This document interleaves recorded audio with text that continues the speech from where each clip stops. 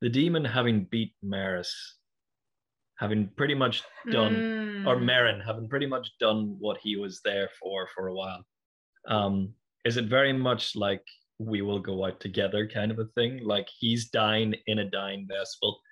He may as well make his peace with it and return to the Lord, or not the Lord. If you tell me that he went out not under possession, I will take it. Yeah, that's what I will not take the other thing. Yeah, no. Okay. And I won't do it.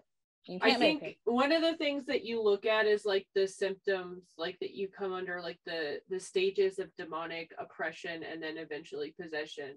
And so he might have invited it in. He might have had it didn't have time to take a foothold. And even like with Catholic faith, the demon never fully takes over. The person's will lives on inside. There's a way to push it out. And you know, in that moment, in his death, he finally found that will for something that he couldn't find in anything else. And so in the end, it's like a triumph for Karis, which is pretty cool because he struggles massively throughout